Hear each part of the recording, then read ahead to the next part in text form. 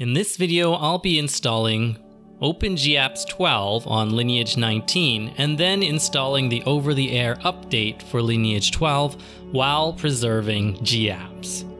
At the time of this video, OpenGApps 12 actually hasn't been released yet, but I am installing a pre-release version and I'll put the links in the description below.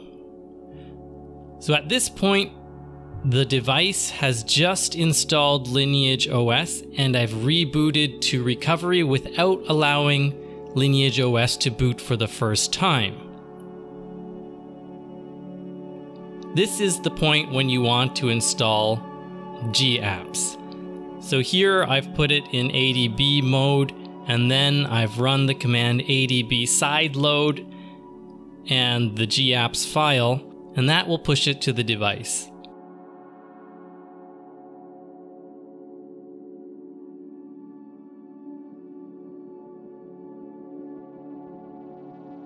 And then we'll just wait for it to install. I'm also doing this on a Oneplus 6T, so it's important to note that there are two versions of OpenGApps 12. One is 12 and one is 12L, and this device happens to be 12L, so just be sure to get the right package when the time of the release.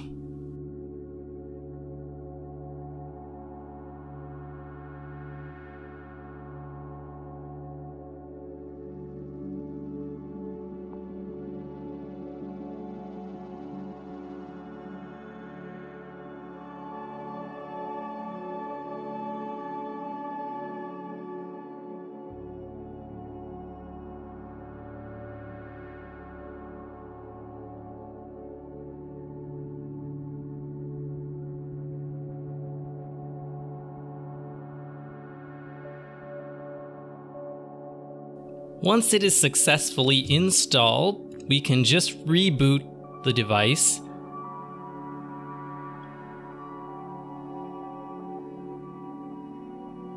By restarting the system.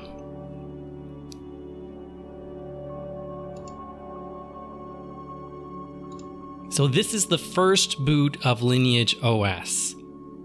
If you accidentally boot into LineageOS before installing GApps, you'll have to factory reset first and then install GApps from recovery without booting into LineageOS. So this is our first boot, and we'll just go through the menus, set up quickly, and once we're through, you'll see that indeed GApps is installed.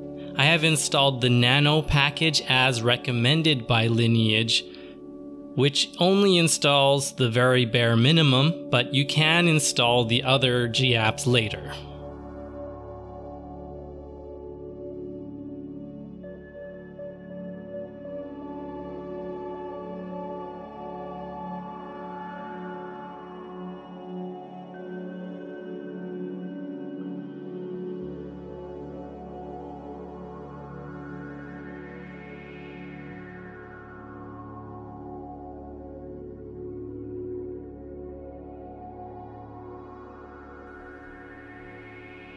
So as you can see, the Play Store is installed and you can sign in using your Google ID.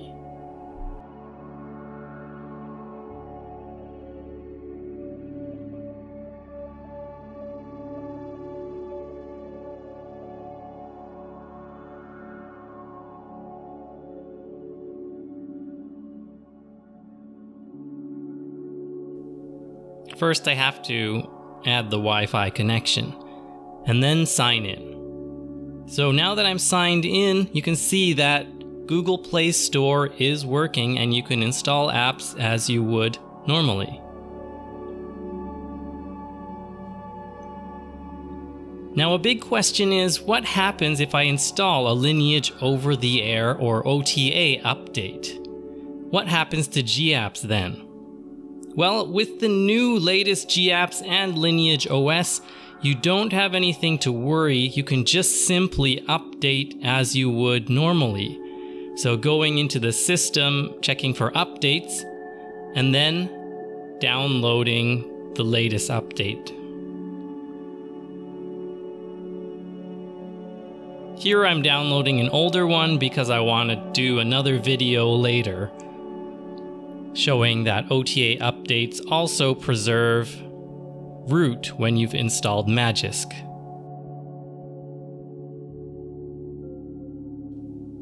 So once the download is ready and installed, you can just hit Reboot.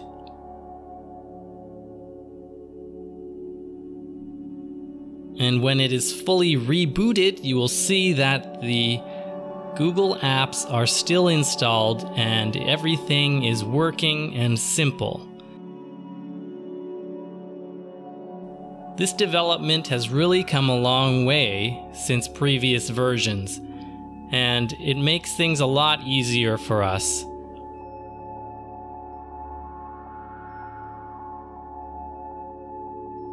So hopefully this helps you out by the time that OpenGApps releases version 12. And again, remember to check which version, if there's a 12 or 12L for your device. Here, Play Store is still running. And there you have it.